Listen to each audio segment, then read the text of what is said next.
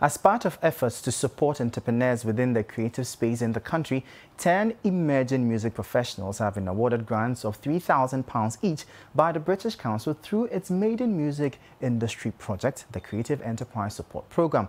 The program is aimed at stimulating links between the UK and Ghanaian music creative economy by delivering training and mentoring for young emerging music professionals in Ghana in partnership with their peers in the UK. This report has the details.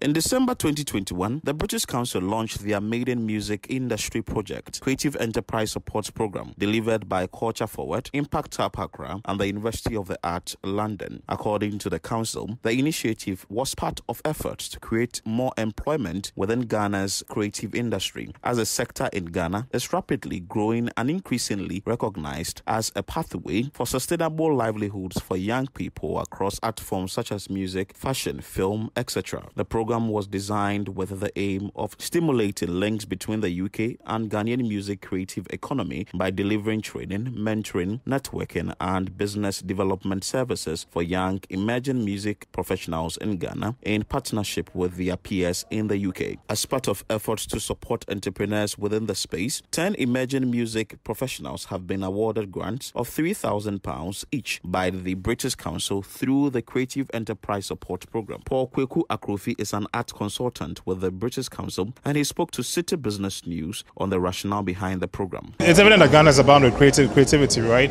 And for us at the British Council Creative Economy team, with the arts team, we see that as a vehicle for employment, right? We see the art sector as a massively untapped sector in Ghana, and really at Africa at large, that needs to be tapped, especially looking at the value chain and the opportunities to create employment for the youth, which is what we are seeking to do with these programs. So really for the Creative Enterprise Support Program, our aim is not really to get an artistic output, but really to empower these creatives who have these innate skills to develop business skills, right, in addition to these creative skills they have, so that they can also create employment, create businesses, either create new businesses or create better businesses as a result of this program, and be able to impact the value chain, right, be able to create businesses across their different value chains. So that's really the vision for this program. As you saw, we started with 60 of them. We had a number of applicants, but we started with 60. We narrowed down to 30, and now these final 10 are getting the checks of £3,000 each, to support them in their careers and in what. With everything, we have an impact team.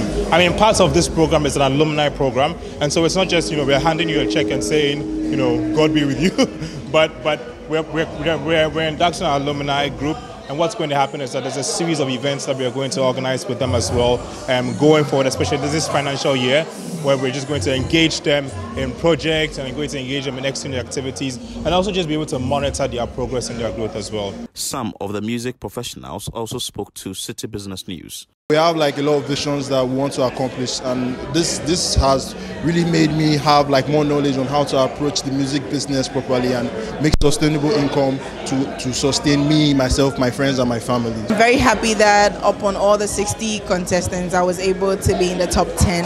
That means they really saw something special in me, and I believe I am special, so